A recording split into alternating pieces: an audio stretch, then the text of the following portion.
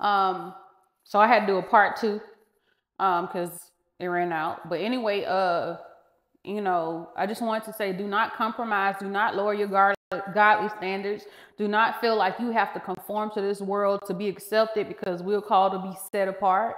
And God wants us to be a light, and you can't be a light trying to blend in with darkness. Okay. Now, and I'll be honest, and it's no judgment to anybody, but a lot of times I see a lot of videos on my in my feed, because I don't really look at people's channels like that. But and it's like, God is going to do this and God is going to do this. And I know some people are genuine, but most people are just trying to get views and followers. I don't care about that. I don't care about that. And I'm usually like, well, okay, well, we gotta do all, God gonna do all this for us, but He not a genie.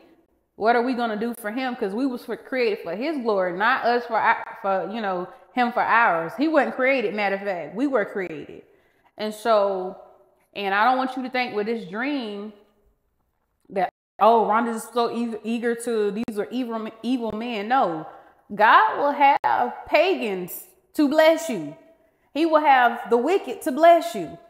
It said when a man's ways please the Lord, He makes his enemies be at peace with him.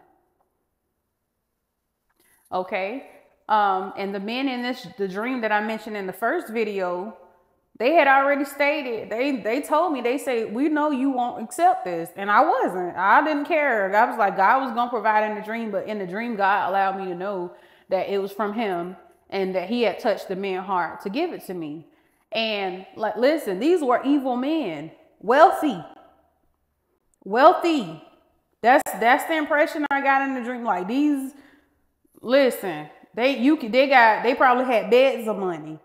But because I did not fold or bend, and I remained faithful to God in my trying times, God was setting me up to be blessed, that they already knew my name before I even got to where I was going. And the other part of the dream is when I actually got there, they had told the truth. There was no room in the place that God had sent me to. And so I was treated like a queen because I honored the King. So obedience unlocks the promises of God. A lot of times we be having our hand out, and yes, God is good to the just as well as the unjust, y'all. But who you think gonna come out on top? Those that are obeying God, like Abraham and walking in faith, like our matriarchs and patriarchs. Don't lower your standards.